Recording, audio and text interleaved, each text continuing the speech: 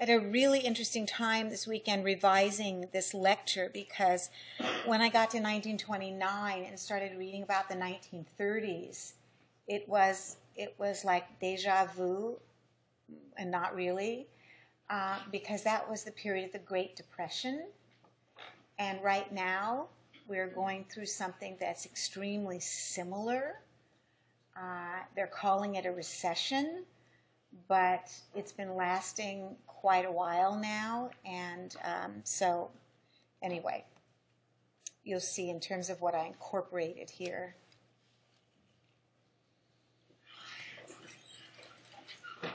Last week, you'll remember, we looked at the impact of the Armory Show on American art in 1913. In fact, ultimately, even though many of the works of modern European art in the Armory Show sold to certain patrons in America in the early 20th century, the full stylistic impact, particularly of the importance of abstraction in art, would not be apparent for years to come in America. There were new galleries and new museums, however, that are begun, are erected, and they are important in terms of the establishment of modern sensibilities in America. Cubism, which was the dominant stylistic approach of the early 20th century, was really very little understood or incorporated into the work of American artists of the early 20th century. In fact, the majority of Americans who call themselves Cubists really were just kind of translating reality into more angles and sharp lines. The American painter Marsden Hartley exhibited at 291. What was 291? Of whose gallery was it? This might be on the final. Alfred Stieglitz, yes. Between 1912 and 1915, Hartley was in Europe, where he studied Cubism in Paris, and then he went to study German Expressionism in Berlin. By the beginning of World War I, which you remember begins in 1914, Hartley had painted a work that shows his understanding and his approach to synthetic cubism. This is his most famous work, in fact, a series of flag paintings that he did. This is called Portrait of a German Officer, 1914. Now, obviously, this is not a traditional portrait, which we might not expect in any case from an artist using the Cubist aesthetic. It's a work based on pulling apart and recombining elements of reality, including colorful shapes, symbols, numbers, and letters. We have seen similar things going on in synthetic Cubist works of approximately the same period of time. While living in Berlin, Hartley began a relationship with a 24-year-old German soldier named Karl von Freyberg, Freyburg. Von Freyberg was killed at the front in October of 1914. And this painting is often seen as a kind of memorial to Hartley's dead lover.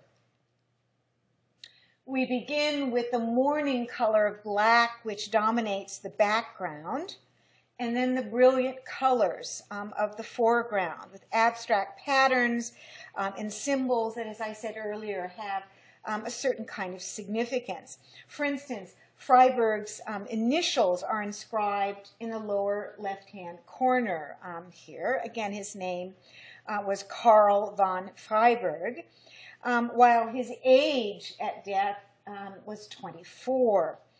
There is an Iron Cross here at the top, which was awarded to the young soldier the day before he was killed. And below that is his regiment number.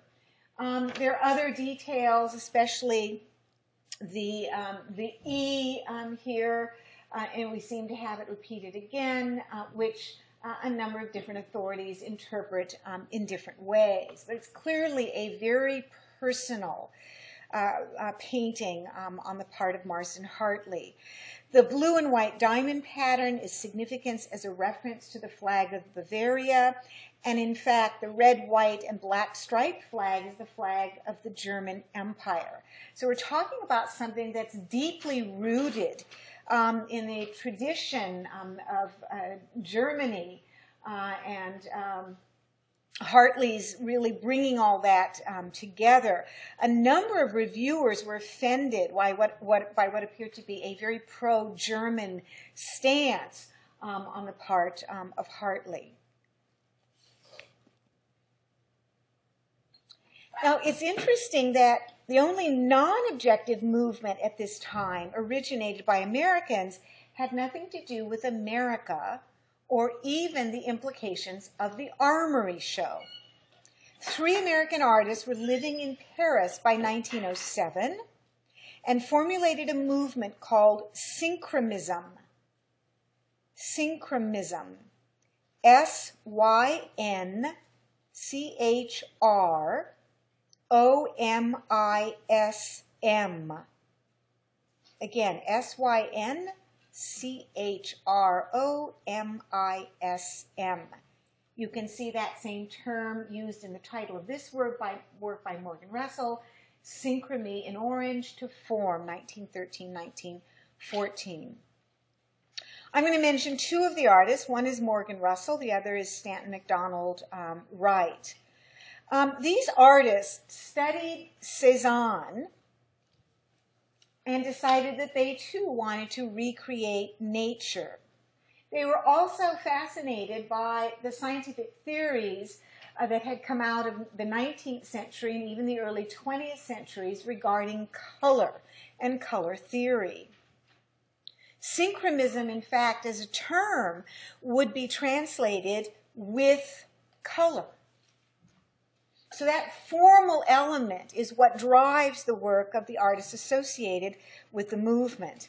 In Synchrony in Orange to Form, Morgan Russell is really interrelating and trying to understand properties and relationships of color in a very sculptural, sort of hard-edged approach that does, in fact, look a little bit like early Cubism, or going back a little bit more, even a little bit like Cézanne. But it's a very original work, and it's a work which, again, seems to embrace non-objectivity. But this is not in the United States. This is in Paris. So these are like expatriates. The other work I want to look at is this one, Abstraction on Spectrum, Organization 5, by Stanton MacDonald Wright.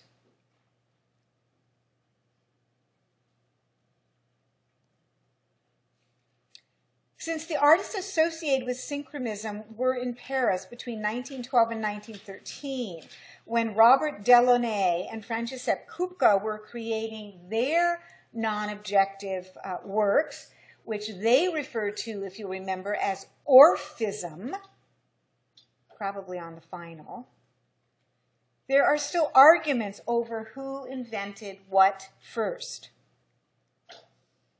Russell and MacDonald Wright equated their theory of color to music. So like so many artists in the late 19th and early 20th centuries, again, the idea of music as the kind of ultimate art. The color synchronies were composed with supposedly chords, dominant and subdominant keys, harmonies and dissonance. So there's very specific reference to music in these works.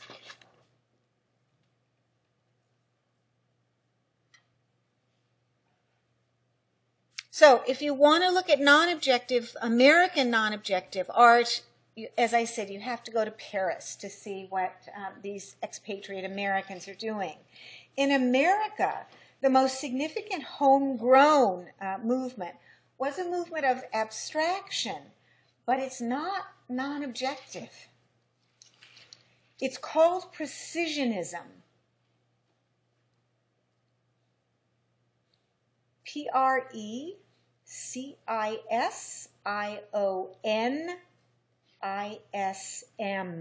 Precisionism. A movement formally based in knowledge of the geometric abstraction of forms of Cubism. So Cubism is introduced to the United States by 1913 with the Armory Show, and a number of artists begin to experiment with Cubism. But again, as I said, taking over the Cubist aesthetic by understanding it as sort of just geometricizing things and using angled lines and so forth doesn't mean that you really understand Cubism. Precisionists combined what they understood of Cubism.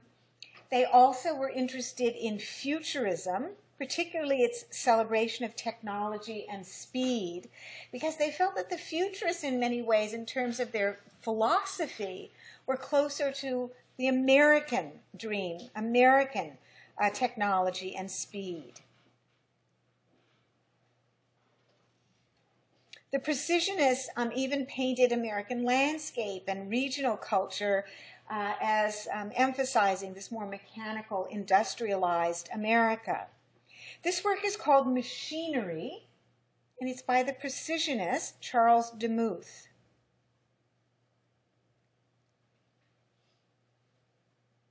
Instead of fragmenting an object to the point of non-recognizability, which we saw happening in analytical cubism, the Precisionists simply simplified and arranged nature in such a way to emphasize a greater purity of shape and line and structure. For this reason, Precisionism has also been called Cubist realism. I know these different names are going to drive you insane. I'm sorry.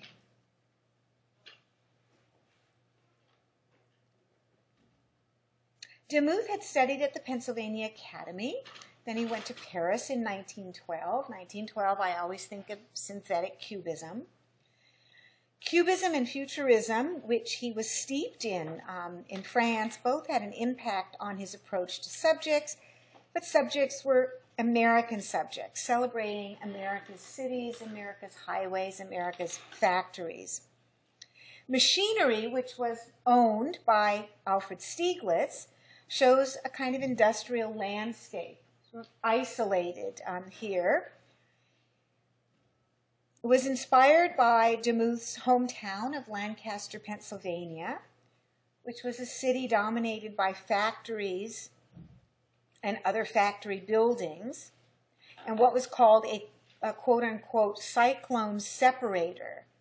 And so that's what's represented here, a cyclone separator, kind of centrifuge apparatus at one of the factories.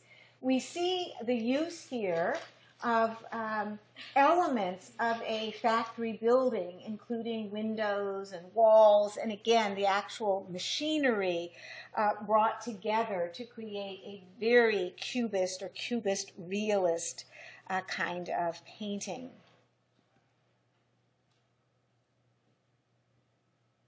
This work is on the final. Church Street L, Charles Sheeler. Again, Precisionist.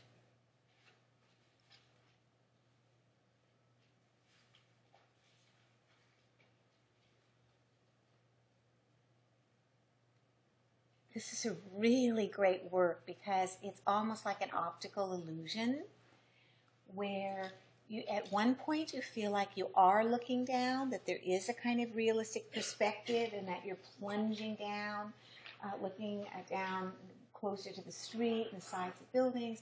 On the other hand, it's so two-dimensional and flat in terms of the flattened areas of color and line. Charles Sheeler was also from Philadelphia. He started his career as a professional photographer in around 1910. He was living in New York by 1919, and in this painting, Church Street L, and L is for elevated, you know, the elevated trains. He eliminates detail to focus attention, again, as I was saying, on the interaction of flattened shapes, color, and light. We're actually supposedly on the top of the Empire State Building in New York, looking down at other buildings, including the Trinity Church. Here you can sort of see a steeple here, but the rest of it has been simplified. And on the right-hand side, an elevated train, which we see the top of, and then we see the tracks represented. But again, we're searching very, very hard to find these sort of realistic details. There's a sense of energy and movement, particularly once we understand that that's a train, so that we can understand how Sheeler is really trying to incorporate futurist ideas into his work. Sheeler's series of photographs of the Ford Motor Company plant near Detroit was commissioned by Ford through an advertising agency.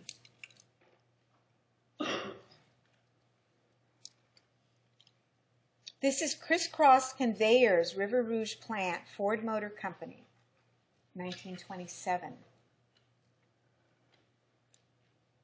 Sheeler produced a whole series of photographic images that express, ultimately, the power, the preeminence of American industrial technology in the early 20th century.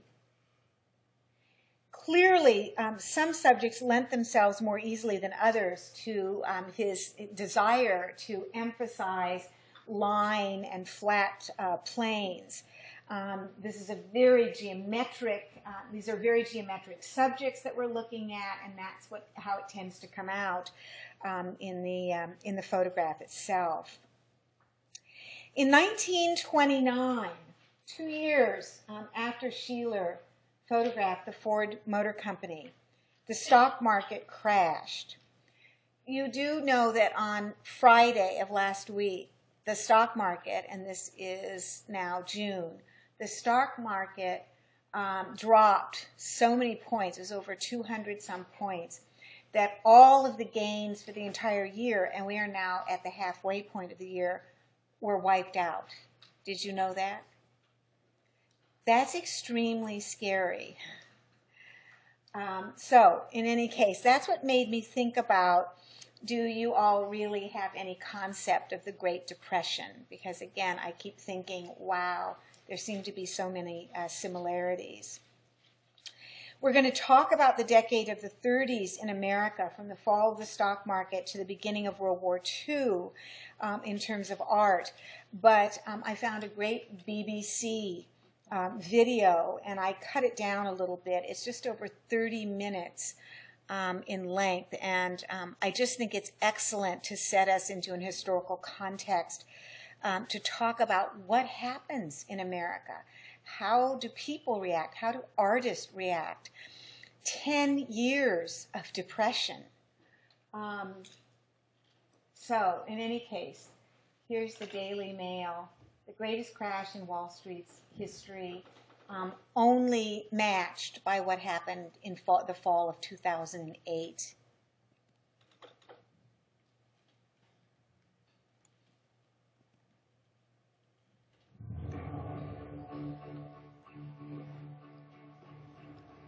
In 1929, years of booming prosperity ended in catastrophe. It was the biggest stock market crash since records began. It is impossible to underestimate the shock, a sense of stunned disbelief. First-time investors borrowed huge amounts of money to speculate on the market. The market broke very sharply, and a lot of people were wiped out with it. It was very painful. Later, thousands of banks failed. Millions lost everything. The poverty was really all around us. It was really, really pitiful. The crash was followed by a depression that spread across the world, lasted for a decade, and was a prelude to war. This is the story of a financial disaster that we hope would never happen again.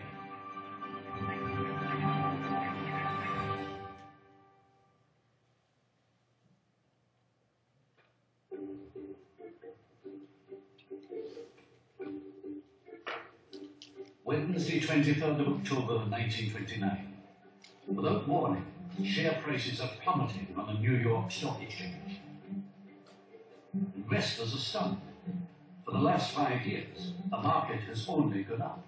In the space of an hour, a staggering 2.5 million shares are sold. Next day, the downward spiral continues.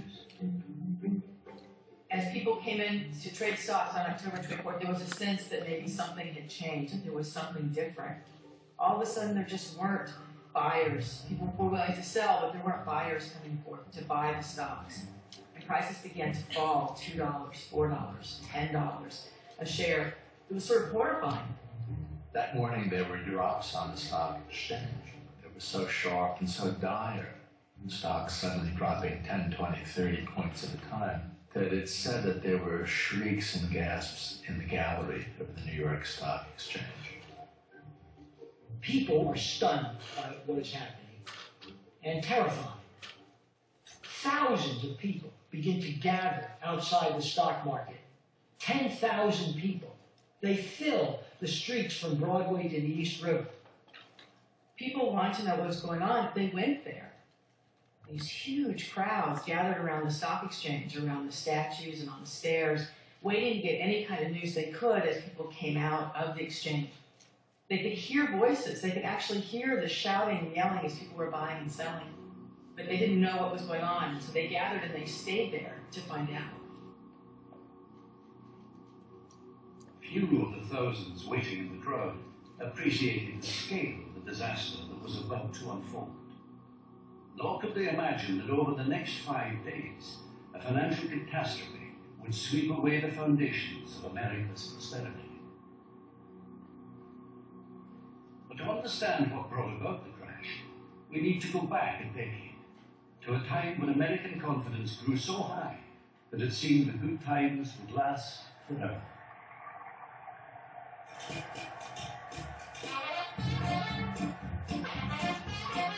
In 1919, the US had emerged victorious from World War I. A mood of optimism was in the air.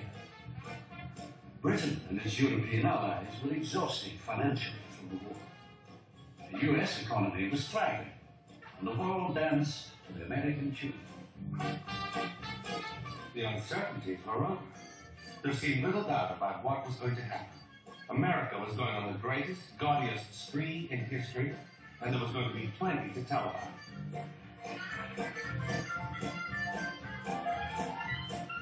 In the 1920s, everyday life was changing. Electrification transformed America. Towns were hooked up to the grid. New technologies emerged. Airplanes, radios, domestic goods that had started life as luxuries now became necessities. The car industry also boomed as people flocked to buy one of the new Ford or Chrysler automobiles. An era of boundless prosperity seemed to have begun.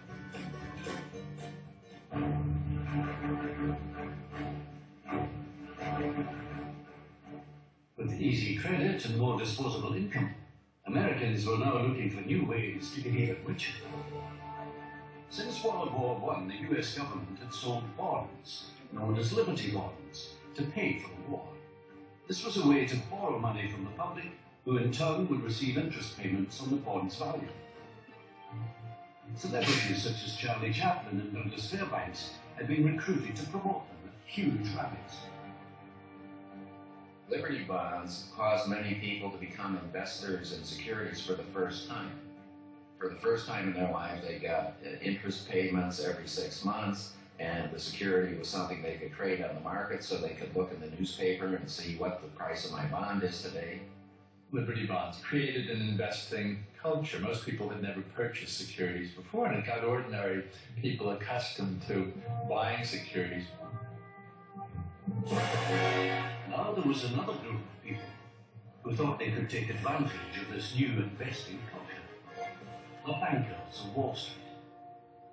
For years, Wall Street, the center of American finance, was made up of a small elite group of bankers doing business with each other in a society closed off to the general public. But one man saw an opportunity that would change the face of the financial world. Charles Mitchell, president of National City Bank, spotted a lucrative gap in the market. Mitchell saw that investors had purchased a lot of government bonds during World War I. And so he said, now we have an investing public there. All we need to do is market other products like corporate bonds, common stocks, and just tell people these are respectable investments. Mitchell was a natural salesman with a big ambition. If people were willing to buy bonds to raise capital for government, surely they could be tempted to buy stocks and shares to raise capital for private companies listed on the New York Stock Exchange. And they could make a profit for themselves in the process. Gradually, people who never dreamed that they would invest in stocks were doing so when stocks lost a lot of their stigma. Historically, stocks have been considered much too risky for ordinary people. Whereas in the 1920s, there was a sense that investing in stocks was not only safe, but reliable and respectable.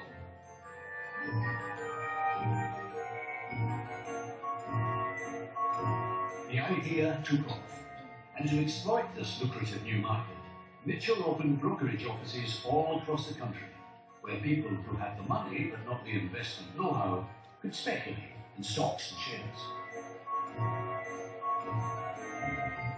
This speculative frenzy embraced all kinds of people, not just professionals.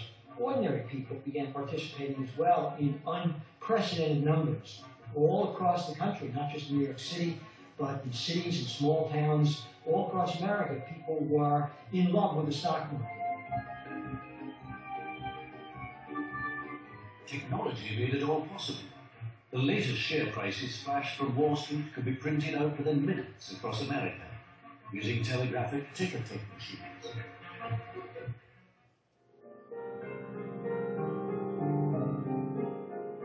People had so much faith in the bull market that they borrowed increasing sums of money to speculate on rising share prices. This way of buying shares was known as buying on margin. The investor was required to put down only part of the money, with their broker funding the rest. The culture of buy now, pay later had spread to the stock market. Buying stocks on margin means essentially that you're buying them with borrowed money. By the late 1920s, 90% of the purchase price of a stock is being made with borrowed money. There were no rules about how much you could borrow, and people borrowed enormous sums of money to buy stocks. You could buy a $100 stock for $25, and then the brokerage firm would loan you the other $75. And if the stock went up, and in the late 20s, everything seemed to go up and up, then that $25 could turn into an investment that was worth $200 or $300. So it became a huge part of the U.S. economy to loan money for the stock market. In fact, in the late 1920s, nearly 40 cents of every dollar loaned was for stocks. This vast influx of borrowed money into the stock market created more demand for shares, pushing prices ever upwards. In 1928, the market went up by almost 50% in just 12 months. And as stocks continued to rise, more and more investors borrowed money to get a piece of the action. One of them was shoeshine boy Pat Bologna. My father didn't have a lot of money in the stock market, and he told me at the time he had about $6,000 in cash. But remember, $6,000 in cash translated into a lot of stock, because in those years you only had to put 10% down for margin. So with $6,000 you could have $60,000 worth of stock.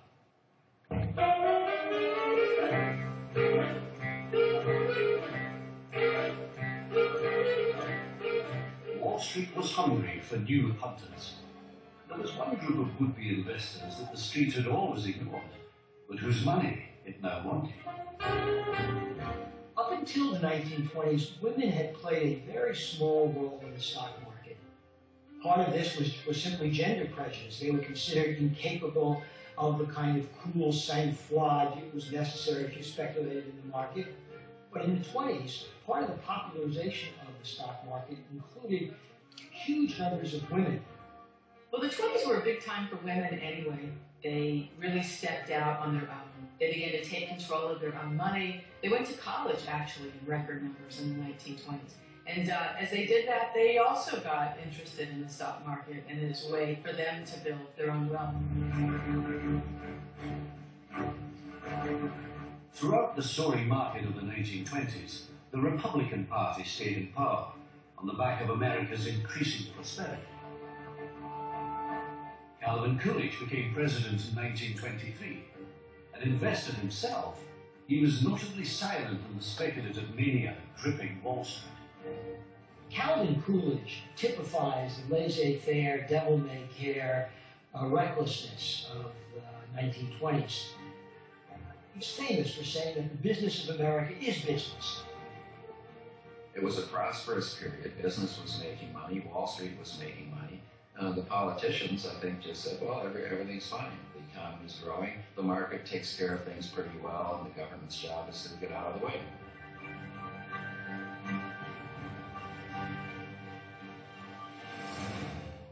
While amateur speculators were transfixed by the soaring value of their investments, they were hopelessly unaware of how Wall Street really worked.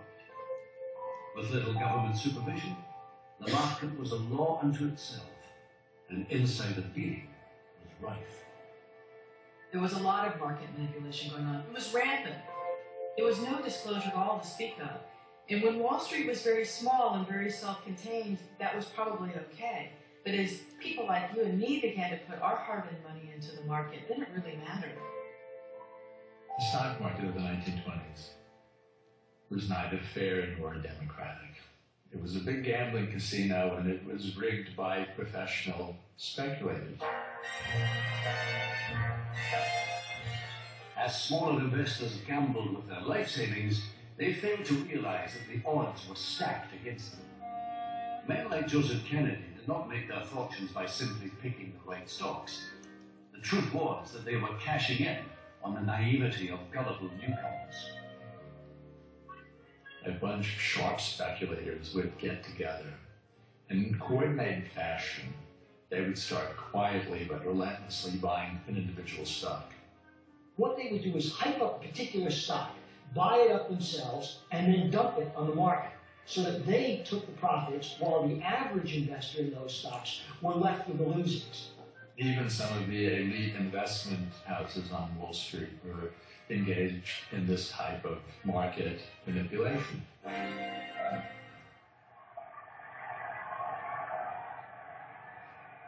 In March of 1929, a new Republican president, Herbert Hoover, was inaugurated. In his address, he reassured Americans. We have reached a higher degree of comfort and security than ever existed before in the history of the world. But behind the scenes, he was less confident. Hoover is actually skeptical about what's going on Wall Street and the economy generally, but he doesn't have the political courage of his convictions. And so when he becomes president, he does nothing to rein in this wild speculative fervor. He doesn't do anything to encourage the Federal Reserve or the Treasury to tighten up margin speculation in the stock market. In private, Hoover talked of an orgy of speculation, but like his predecessor Coolidge, he had no appetite for regulation of the marketplace. Yet Hoover was not alone in his fears that the stock market bubble might be about to burst. Days after the inauguration speech, a prominent and highly respected banker, Paul Warburg, broke ranks with the Wall Street aristocracy and issued a bleak warning. If orgies of unrestrained speculation are permitted to spread too far, the ultimate collapse is certain to bring about a general depression involving the entire country. Warburg's prediction fell on deaf ears, and between May and September 1929, 60 new companies were floated on the New York Stock Exchange, adding more than 100 million shares to the marketplace, fueling the investment bubble. In September, the market became increasingly volatile. Behind closed doors, President Hoover's unease was growing. Herbert Hoover did keep making inquiries among his Wall Street friends, asking if he should be concerned, and he received a memo from Thomas W. Lamont, who was the senior partner of J.P. Morgan and Company. Grandfather said in that letter, the market will correct itself, and it would not appear to be any need for any kind of government intervention in the market.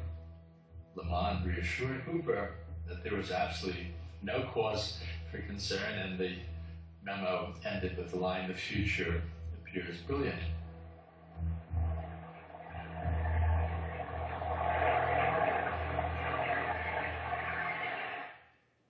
Five days later, the stock market crashed.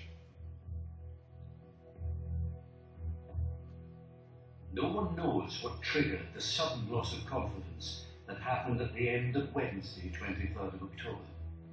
But out of nowhere, a sharp fall in automobile stocks provoked a frantic last hour's trading. Millions of shares were suddenly sold.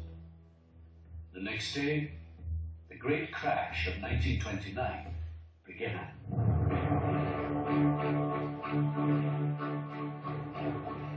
October 24th, 1929, Black Thursday is often considered to be the beginning of the crash. There was really a tremendous drop which scared a lot of people. It is impossible to underestimate the shock, a sense of stunned disbelief.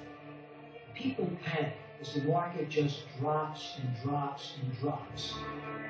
Desperate for news, thousands gathered outside the stock exchange. Tremendous crowd standing there, very grimly staring at men who had just been wiped out. City officials are so alarmed by this that they send 400 mounted police, fearing that there's going to be a kind of Bastille-like invasion of the stock exchange. And it said that there was a strange murmur in the air, that there was a very, very strange and haunting sound, which must have been the cumulative voices of all of these people sharing their concerns.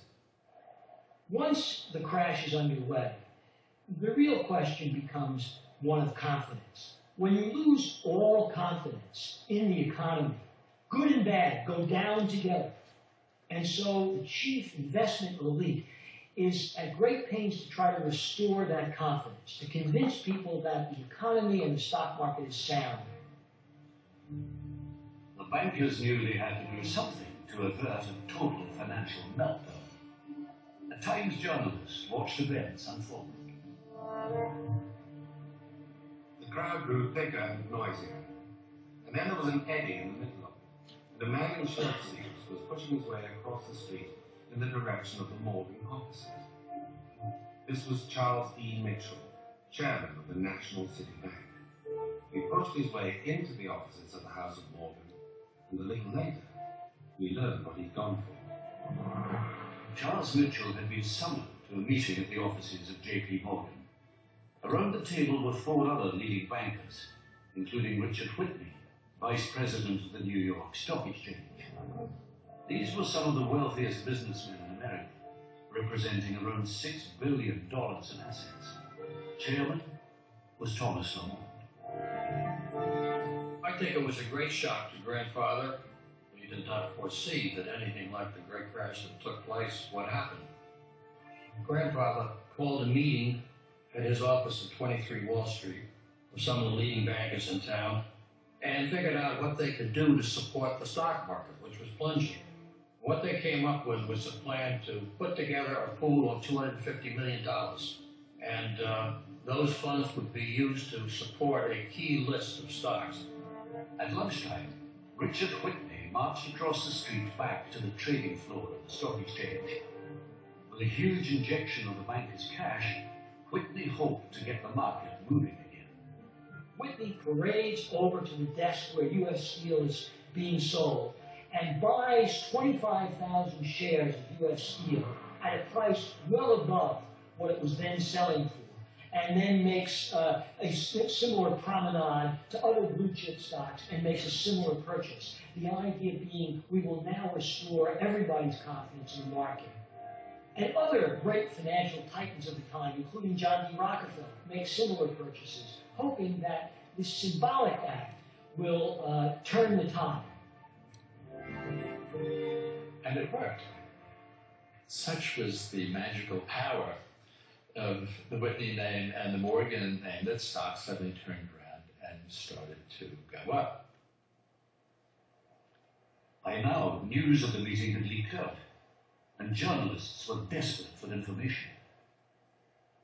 Grandfather was meeting with a group of reporters who were assembled on Wall Street outside of his bank office. His style was always to stay calm and never say anything that would that would erode people's confidence in the stock market. Over the weekend, the banker's interventions seemed to have worked. Trading on Friday and Saturday was calm and uneventful. President Hoover also tried to steady nerves by repeating a mantra that has been used during market crashes many times since. The fundamental business of the country, that is production and distribution of commodities, is on a sound and prosperous basis. But in the offices of the financial district, there was total chaos. One of the things that we forget is how primitive the technology was. So many stocks traded on October 24th that it took 4 hours for the ticker to print all of the stock trades after the market had closed. The ticker, hopelessly swamped, fell hours behind the actual trading and became completely meaningless. All night long, the lights blazed in the windows of the tall office buildings, where margin clerks and bookkeepers struggled with the desperate task of trying to clear one day's business before the next day began. They fainted at their desks. The weary runner fell exhausted on the marble floors of banks and slept.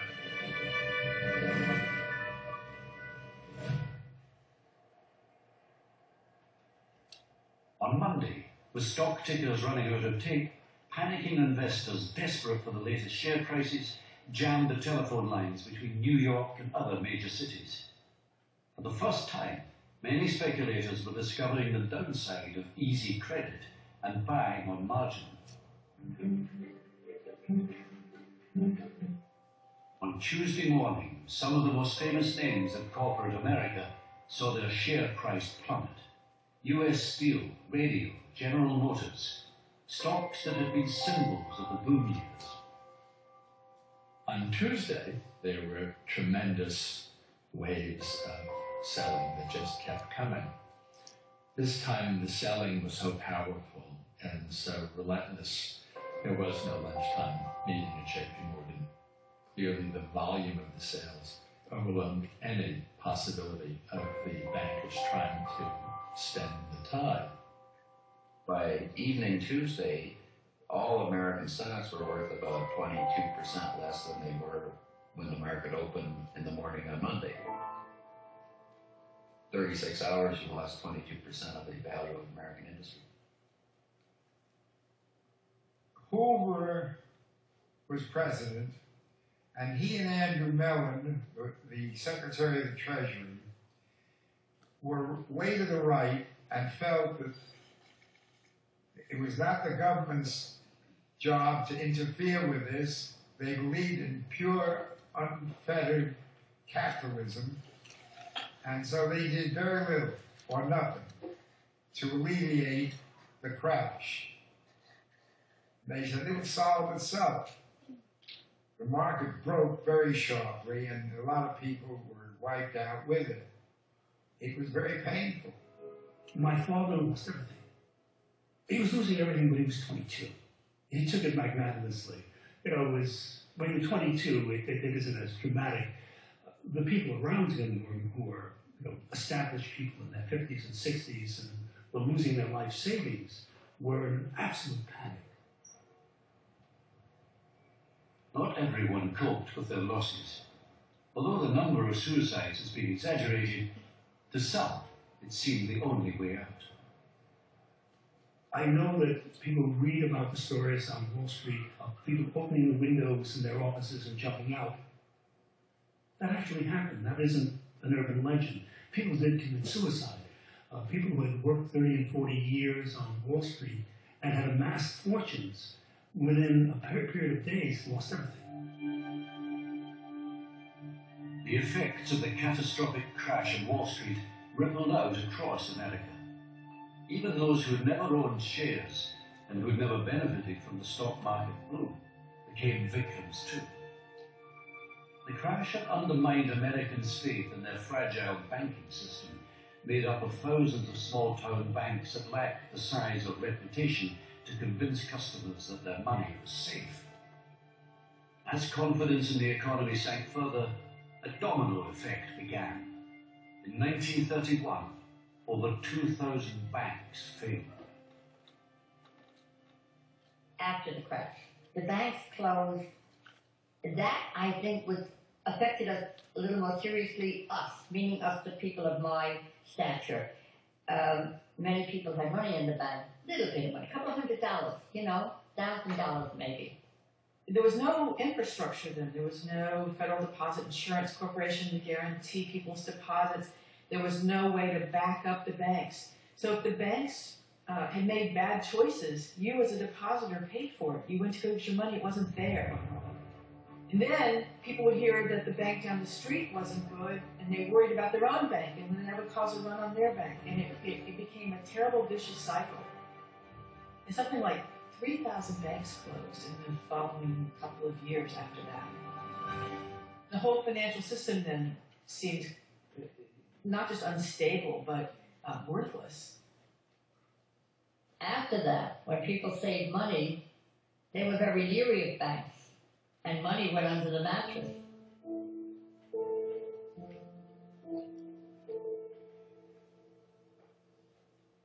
The stock market crash in 1929 did not create the Great Depression, but it did start a sequence of events that eventually culminated with the Great Depression.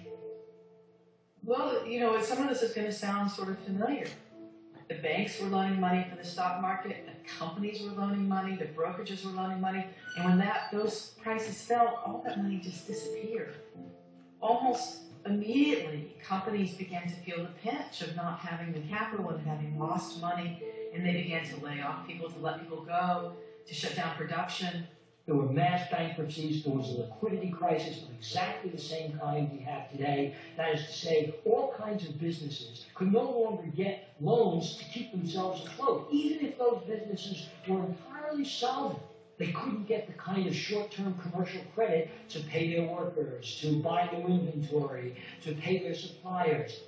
And so they began going bankrupt. And as they went bankrupt, they laid people off. And as they laid people off, demand fell. And this is what does traumatic damage to the whole society. So traumatic that it's second only to the Civil War in American memory as a tragic moment in American history. At a modest-sized insurance brokerage agency, one night at dinner, my father said that he had to fire an employee. And I very cavalierly said, well, he'll be able to get a job, won't he? And my father said, no. He's an older man who isn't very capable, and I don't think he can. And at that point, my father burst into tears. It was the first time I had ever seen my father cry.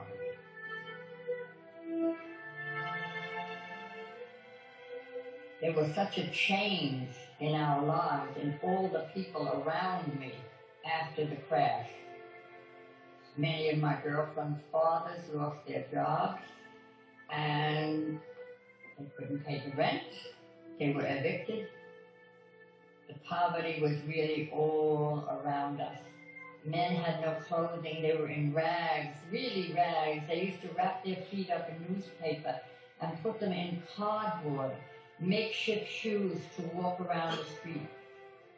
And then if you took a walk over to Central Park, you saw this big area, a deserted reservoir that had been drained. And they made little huts of cardboard boxes, and they would sleep there overnight. And they called it Hooverville, because that was the name of our president at the time.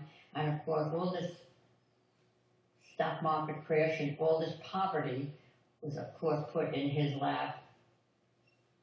It was really, really pitiful.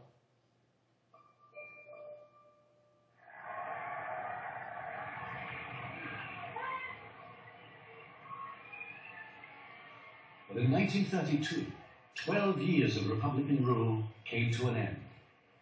I, Franklin Delano Roosevelt, do solemnly swear that I will faithfully execute the office of President of the United States. Democrat Franklin Roosevelt was elected president in a landslide victory.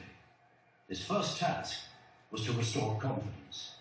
The only thing we have to fear is fear itself. Seen as a savior, Roosevelt promised a new deal for the American people and to regulate the financial system. There must be a strict supervision of all banking and credit and investment. There must be an end to speculation with other people's money. The new president acted quickly. He guaranteed bank deposits and introduced laws forcing bankers to operate under strict government supervision.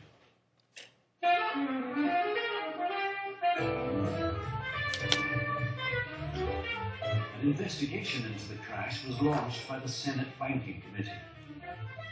It would last more than 3 years, and the 10,000 pages of testimony blackened the reputation of Wall Street. The committee's ambitious lawyer, Ferdinand Pecora, challenged the banking elite to account for their behavior. He calls these bankers to testify. And what does he learn? He learns that Charlie Mitchell of National City Corp had sold stock to his wife to avoid taxes. Richard Whitney, who had so boldly bought stock on Black Thursday, lost money of his own and began borrowing from his brother, and then that's where he began stealing from customers. And he ended up in jail doing time. The most prestigious bank in America, J.P. Morgan, was also found to be far from blameless. The hearings uncovered evidence of a list that offered preferential deals on stocks to friends in high places, including a former president. Not only Morgan partners and Morgan family members, but also prominent corporate executives and even some politicians. Calvin Coolidge was on the preferred stock list, for example. That was a practice that a lot of people felt was wrong. Ferdinand Pecora had a great quote. He said it was shocking disclosures of low standards in high places, which I love because, you could say the same thing today. In response to public outrage at the bankers' dirty dealings, President Roosevelt set up the Securities and Exchange Commission. Its task, to clean up Wall Street. At its head, he chose a man who knew more about unethical practice than most. President Roosevelt, when he introduced the Securities and Exchange Commission to regulate Wall Street, named his old friend and supporter Joe Kennedy to be the first chairman. And that's putting the fox in the chicken coop.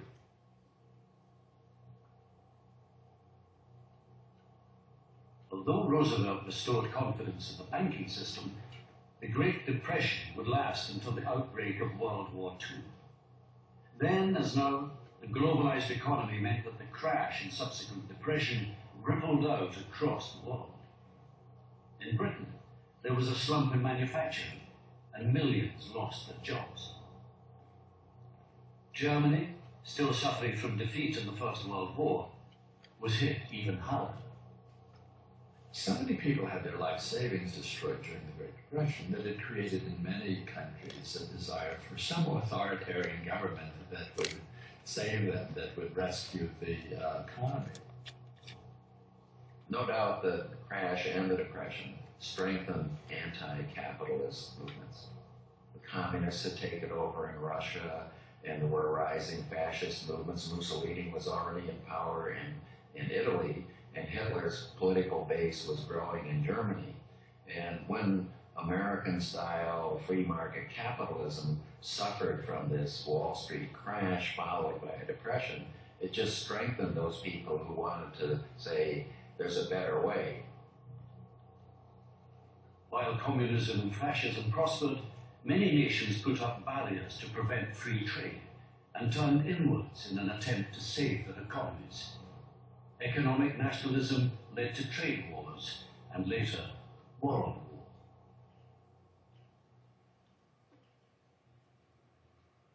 "80 years on, those who remember the bubble of the 20s and the crash that followed feel that they have seen it all before. I don't think we learned anything from it. I have found that people's memories are very short. They make the same type of leveraged commitments where they don't look at the downside risk. You have a lot of cheap credit in the 1920s. Now we've had cheap credit and people have speculated in houses, and now the housing bubble has collapsed. You have a heavily leveraged American consumer. He's in debt up to his eyeballs, and he can't sustain that debt. The subprime mortgage crisis is a symptom of that. In the 80s and 90s, faith in the free market had revived. And as optimism returned, many of the financial regulations that Roosevelt had introduced were felt to be outdated and were slowly dismantled. Yet again, a lightly regulated market allowed speculation to grow unchecked. We are now reaping the whirlwind of that deregulation. In that sense, we're in exactly the same position as people were in 1929 when the government turned a blind eye to what was going on in the financial world.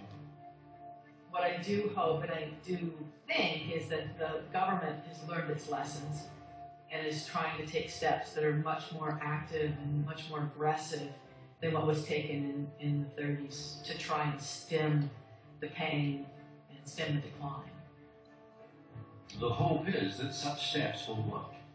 But the lessons from the crash of 1929 are that history repeats itself, that human folly and greed are much stronger forces in financial affairs than reason and restraint.